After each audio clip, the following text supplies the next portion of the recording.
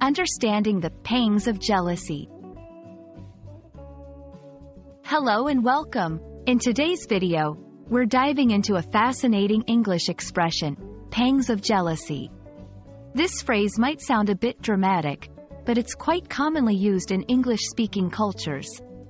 We'll explore what this phrase means, how to use it, and even look at some examples to help you understand it fully. So, let's get started. The phrase, pangs of jealousy, combines two interesting words, pangs, which refers to sudden, sharp feelings, often of pain or distress, and jealousy, which is the feeling of being envious of someone else's achievements or possessions. When put together, pangs of jealousy describes those intense, often painful feelings of envy and desire that can suddenly strike a person when they see someone else having what they want but do not have. Pangs of jealousy is used to describe a deep, often painful emotional response. It's important to note that this phrase has a somewhat negative connotation.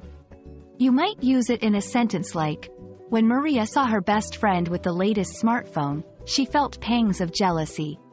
This phrase is versatile and can be used in both casual conversations and more formal literary contexts.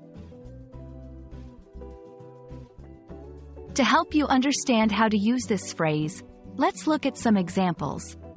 1. Despite his success, he often felt pangs of jealousy towards his more famous colleagues. 2. She experienced pangs of jealousy every time her cousin was praised for her artistic talent. 3. The pangs of jealousy he felt when he saw them together were unexpected and intense. These examples show that the phrase can describe a range of situations where someone feels envious or less fortunate than others. Pangs of jealousy is a powerful phrase that vividly describes the intense feelings of envy one can experience. Remember, while it's a common and natural emotion, it's also important to recognize and address these feelings constructively. We hope this video has shed some light on this intriguing phrase and helps you use it confidently in your conversations or writings. Thank you for watching, and we hope to see you in our next video.